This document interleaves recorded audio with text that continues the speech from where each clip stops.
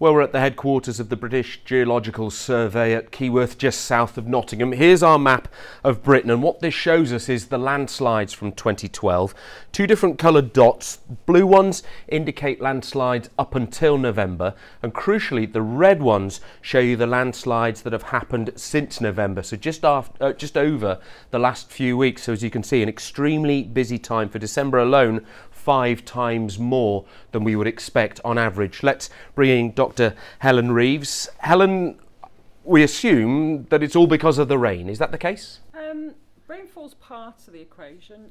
It's certainly a contributing factor, and certainly over the last 12 months it's been a very important factor. When we look at this summer, we've had a dry spring, but then an extremely wet summer. We have the average landslide occurrence here, with 5 happening. 5 would be a normal year in July. Then up to all 20. Up to 20 last year. Okay. And you can see that we've had significant rainfall when you compare it to the average. Yeah. And when we move over into the winter now. So this is December. Yeah, in December. 10 or 11 on average. Yep, right up to all 48. The way up to 48. So that's a 5-fold increase. Yeah, yeah. And this is very unusual. So it's because we've got very high water levels.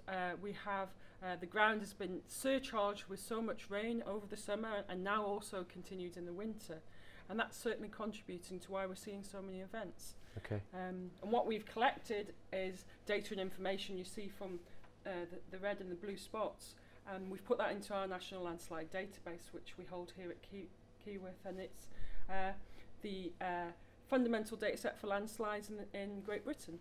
And what we're looking at here is Dorset Coast, the Jurassic Coast, Burton Bradstock. I think this is an actual landslide earlier this year.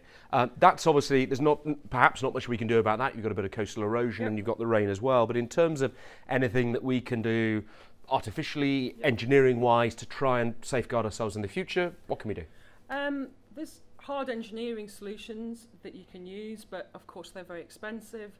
There are software engineering solutions where we can maintain and manage water, put in drainage and culverts, which can slow down any movement and sometimes reduce it. But of course, nature has its way of continuing in such dynamic environments, and it's very hard to stop that.